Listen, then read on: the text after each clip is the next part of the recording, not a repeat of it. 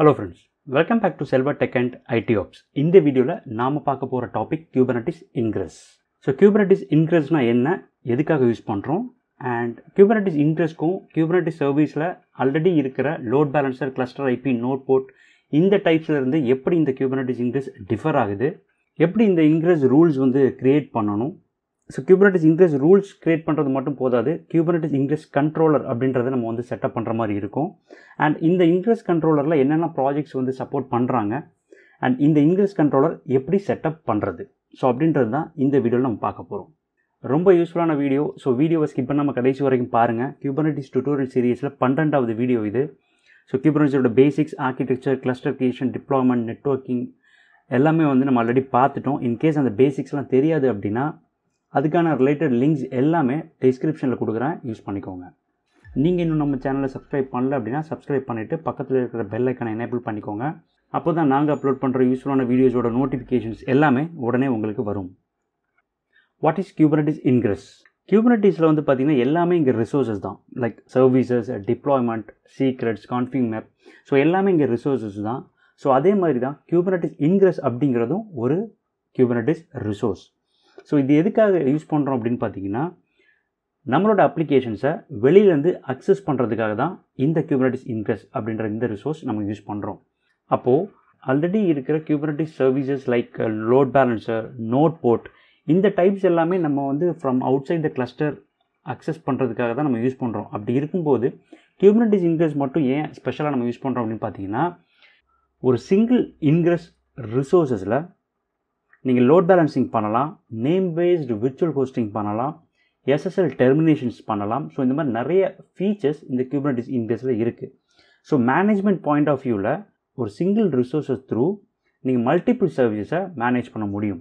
So இது ஈஸியாக நம்ம புரிஞ்சுக்கணும் அப்படின்றனால ஒரு சிம்பிள் ஆர்கிடெக்சர் எடுத்துக்கலாம் வித்தவுட் Ingress கண்ட்ரோலர். ஸோ இந்த ஆர்கிடெக்சரில் பார்த்தீங்க அப்படின்னா 3 அப்ளிகேஷன்ஸ் இருக்குது: சேல்ஸ், பர்ச்சேஸ், எக்ஸாம்பிள்ஸ். ஸோ இந்த 3 அப்ளிகேஷன்ஸும் நான் வெளியிலேருந்து அக்சஸ் பண்ணணும் அப்படின்ற கேசஸில் கண்டிப்பாக நான் load balancer R note board type தான் நான் யூஸ் பண்ணணும். ஸோ அதனால தான் இங்கே வந்து பார்த்திங்கன்னா எல்லா சர்வீஸுமே லோட் பேலன்சரில் யூஸ் பண்ணியிருக்கோம். ஸோ வெளியிலேருந்து அக்சஸ் பண்ணும்போது நம்ம வந்து ஒரு டொமைன்லேருந்து அக்சஸ் பண்ணுறோம். So sales.lanetgate.net, purchase.lanetgate.net, examples.site1.com. So இந்த 3 டொமைனும் லோட் பேலன்சர் த்ரூ உங்களுடைய கிளஸ்டருக்குள்ளே உங்களோட அப்ளிகேஷன்ஸை ரீச் பண்ணுது. ஸோ அப்போது ஜஸ்ட் ஃபார் 3 அப்ளிகேஷன்ஸ் நீங்கள் 3 லோட் பேலன்சர் யூஸ் பண்ணுறீங்க.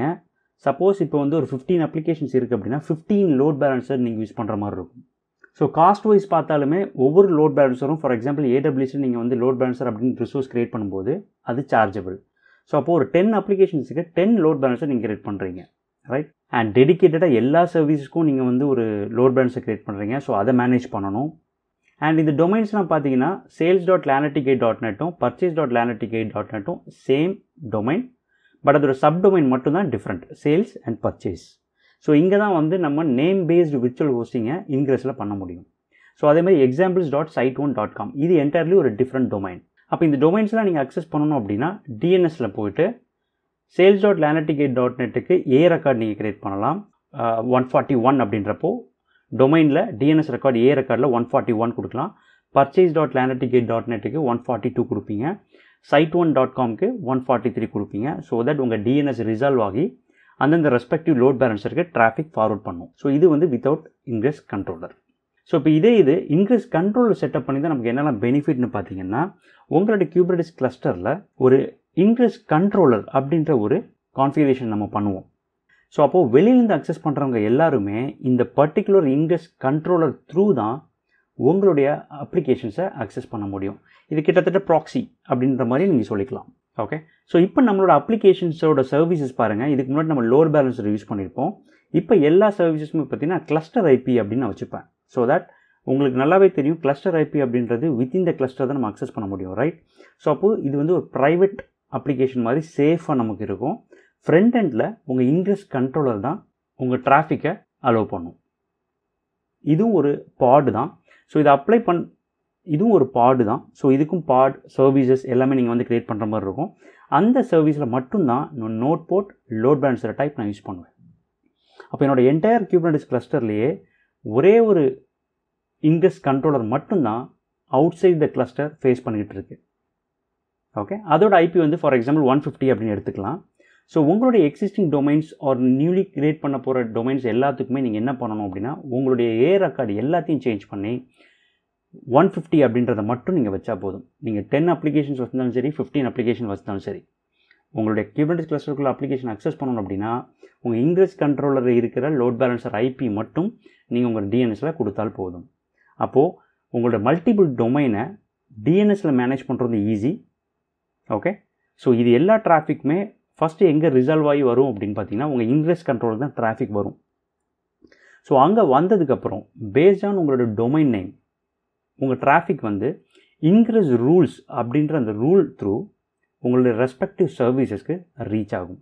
அந்த இன்கிரஸ் ரூல்ஸில் என்ன இருக்குன்னு பார்த்தீங்கன்னா எந்த டொமைன்லேருந்து வர டிராஃபிக்கை நான் எந்த சர்வீஸ்க்கு ஃபார்வர்ட் பண்ணணும். ஃபார் எக்ஸாம்பிள் sales.landtigate.net அப்படின்னு ஒரு டிராஃபிக் வருது அப்படின்னா எந்த சர்வீஸஸ்க்கு நான் போகணும்.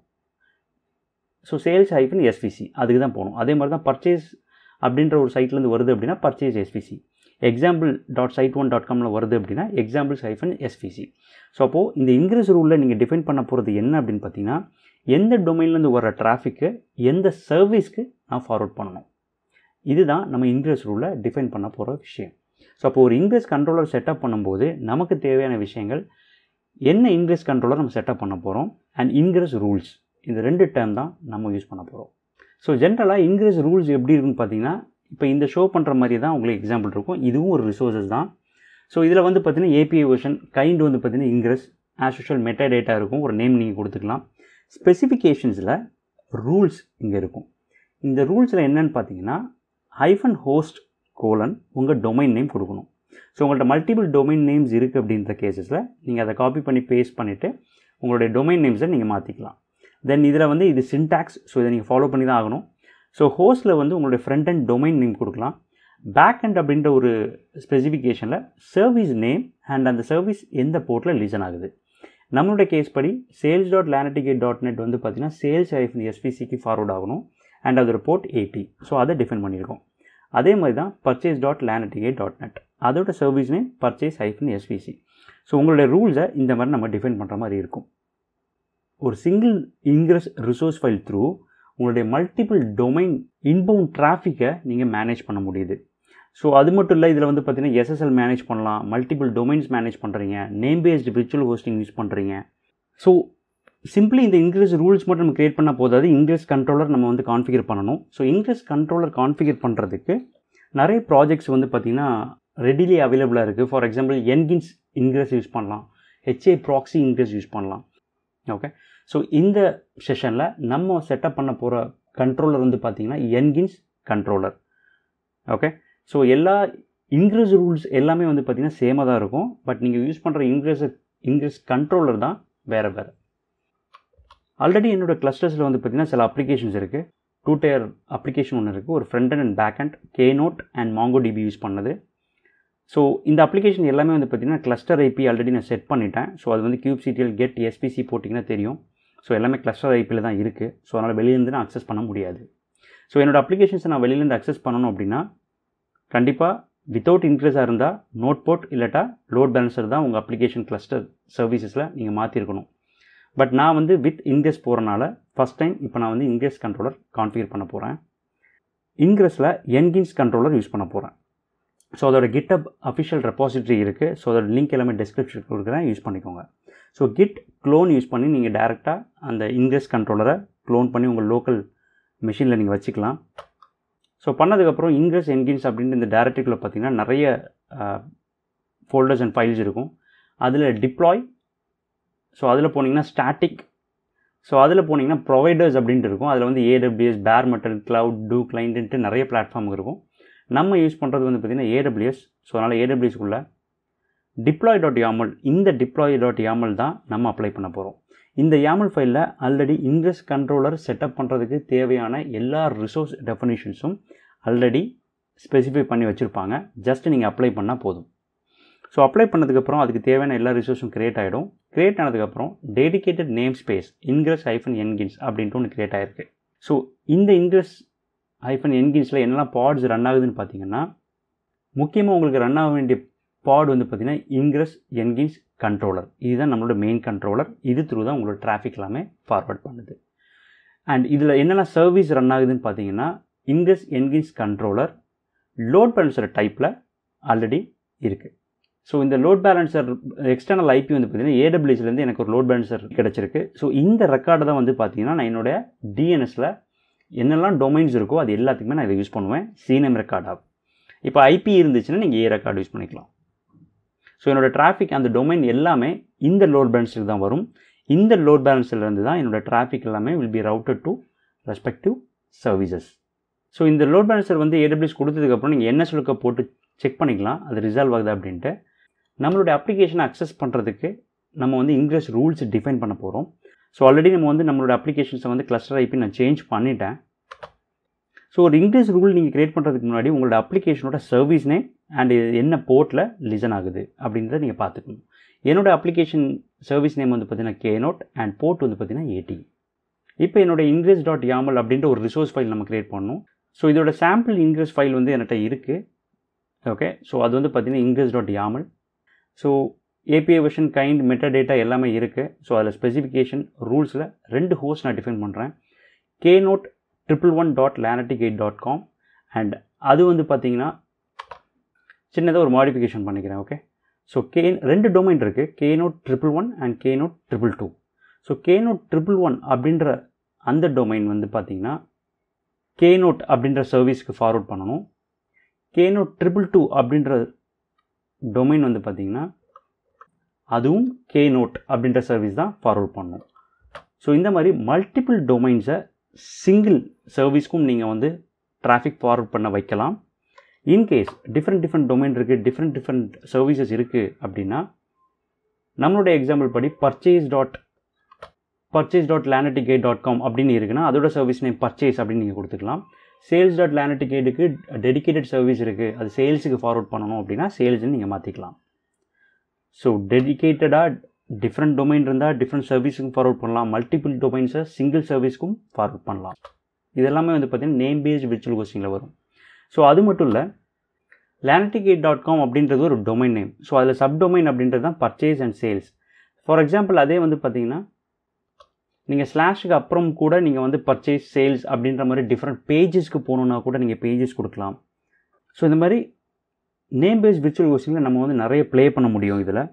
ஓகே, ஸோ நான் வந்து ஒரிஜினலாக Knote111 அண்ட் Knote222 அப்படின்ற டொமைன் நேம் நான் கொடுத்துக்கிறேன். பிகாஸ் அந்த டொமைன் நேம் தான் இப்போதைக்கு என்னோட டெஸ்டிங்கில் இருக்குது.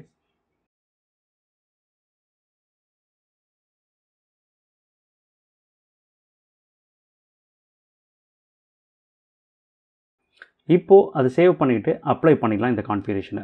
ஸோ அப்ளை பண்ணதுக்கப்புறம் நீங்கள் வந்து kubectl get ing அப்படின்னு போட்டு பார்த்தீங்கன்னா இப்போ நம்ம கிரியேட் பண்ண டெமோ இன்க்ரெஸ் அப்படின்றது கிரியேட் ஆகிருக்கும். அண்ட் என்னென்ன டொமைன் நேம்ஸ் வச்சுருக்கீங்க அப்படின்றது அந்த ஹோஸ்ட்டு கீழே கமா போட்டு உங்களுக்கு லிஸ்ட் டவுன் பண்ணுவாங்க. நீங்கள் 12 அப்ளிகேஷன் வச்சுருந்தாலும் 12 டொமைன் நீங்கள் வந்து ஹோஸ்ட் டிஃபைன் பண்ணியிருந்தாலும் 12 டொமைன்ஸ் உங்களுக்கு இங்கே காட்டும். ஸோ Knote111 அண்ட் Knote222 இப்போதைக்கு காட்டுது. இப்போ நம்ம டொமைனை வந்து பார்த்தீங்கன்னா டிஎன்எஸில் நீங்கள் உங்கள் லோட் பேலன்சரை கான்ஃபிகர் பண்ணியிருந்தீங்க அப்படின்னா உங்களோட டிராஃபிக் ஃபார்வர்ட் ஆகும். பட் ப்ராப்பராக ஃபார்வர்ட் ஆகலை அப்படின்னா உங்களுக்கு 404 நாட் ஃபவுண்ட் Nginx அப்படின்ட்டு எரர் வரும். ஸோ இந்த Nginx வருது அப்படின்னா உங்களுடைய டிஎன்எஸ் ரிசால்வ் ஆகி உங்களுடைய Ingress கண்ட்ரோலர் வரைக்கும் உங்கள் டிராஃபிக் போகுது. பட் அதுக்கப்புறம் அதால் போக முடியல அப்படின்றதான் அர்த்தம். ஸோ அதுக்கு காரணம் உங்களுடைய பாட் அப் அண்ட் ரன்னிங்கில் இல்லாமல் இருக்கலாம், இல்லை சர்வீசஸ் நீங்கள் வந்து தப்பாக டிஃபைன் பண்ணியிருக்கலாம். ஸோ Ingress செட்டப் உங்களோட Kubernetes கிளஸ்டருக்கு வேணும் அப்படின்னா கண்டிப்பாக ஒரு Ingress கண்ட்ரோலர் அப்படின்றத நீங்கள் கான்ஃபிகர் பண்ணணும். அந்த Ingress கண்ட்ரோலில் முக்கியமாக பாட் அண்ட் சர்வீசஸ் இருக்கும். அந்த சர்வீஸை தான் நீங்கள் வந்து வெளியில் எக்ஸ்போஸ் பண்ணுவீங்க நோட்போர்ட் ஆர் லோட் பேலன்சர் த்ரூ. அதில் கிடைக்கிற அந்த ஐபி ஆர் சிநேம் இந்த வேல்யூஸை தான் நீங்கள் டிஎன்எஸில் கொடுப்பீங்க. ஸோ அதுதான் உங்களோட single public facing resource. So எப்படி டிராஃபிக் ஃபார்வர்ட் ஆகுது அப்படின்னு பார்த்தீங்கன்னா உங்கள் Ingress ரூல்ஸ். ஸோ அதில் நீங்கள் டிஃபைன் பண்ண போகிற விஷயங்கள் வந்து பார்த்திங்கன்னா ரொம்ப சிம்பிள். உங்களுடைய டொமைன் நேம் அண்ட் உங்களுடைய டார்கெட் சர்வீஸ் நேம். ஸோ இது வரைக்கும் நம்ம பார்த்தது வந்து பார்த்திங்கன்னா HTTP ப்ரோட்டோகால் மட்டும்தான் நம்ம பார்த்துருந்தோம். ஸோ SSL கான்ஃபிகரேஷன் எப்படி பண்ணுறது அப்படின்றத அடுத்த செஷனில் பார்க்கலாம். ஸோ இந்த வீடியோ கண்டிப்பாக ஒரு யூஸ்ஃபுல்லான வீடியோவாக இருக்கும் அப்படின்னு நான் நம்புகிறேன். வீடியோ பிடிச்சி அப்படின்னா லைக் பண்ணுங்கள், ஃப்ரெண்ட்ஸோட ஷேர் பண்ணி சப்போர்ட் பண்ணுங்கள். ஏதாவது டவுட் இருக்குது இல்லை ஏதாவது ரெக்வஸ்ட் இருக்குது அப்படின்னா கமெண்ட்டில் சொல்லுங்கள். Thank you. See you in the next video.